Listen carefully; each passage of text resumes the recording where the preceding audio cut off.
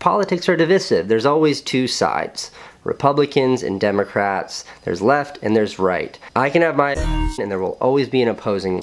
That is the nature of a healthy democracy. But this is not that. This is about a megalomaniac. I have decided in 2020 to run for president. Who's driven by nothing but ego. I am a god. A man who cares exactly zero about the people of this country. Don't talk ever again. Hey, I love you though. A person who brags about sexually assaulting women and shames others for the way they look. I ain't saying she a gold digger.